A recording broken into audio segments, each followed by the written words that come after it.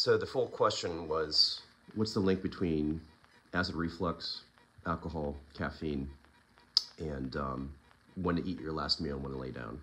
And those are great questions because everyone wants to kind of know if you have reflux symptoms, how not to have them, because they're not pleasant, especially if they happen frequently, if they're severe.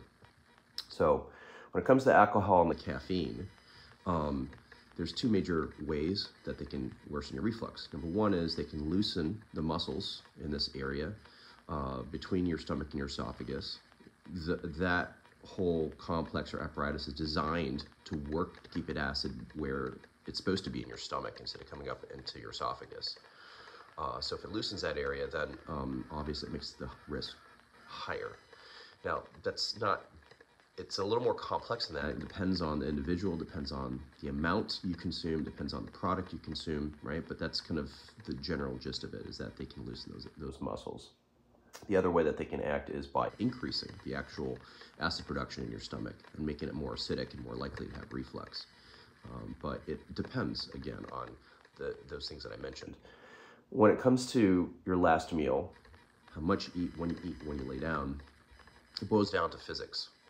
So basically, people that have a higher risk of reflux, typically you'll see that they are either heavier in their midsection because there's more pressure going from your belly to your chest, right? So that pressure gradient is increasing likelihood of having acid reflux. But also, if you think about what you eat and when you lay down, if your stomach is full of your last meal and you lay down an hour later and it still hasn't emptied out of your stomach yet, it's going to be pushing on that area and you're going to get reflux. So the idea is to not eat super heavy for other health reasons as well, but allow your stomach time to empty the gastric contents.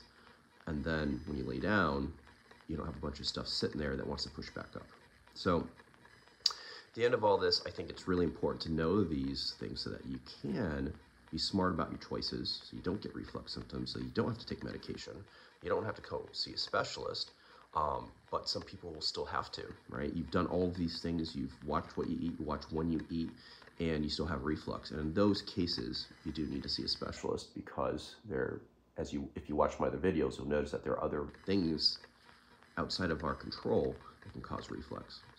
But the vast majority of the population can learn this stuff and not have any problems. And don't forget, if you have overweight or obesity, it's one of the biggest modifiable risk factors for having reflux. Lose some weight, the reflux can get better. Comment, ask me questions, love to answer them.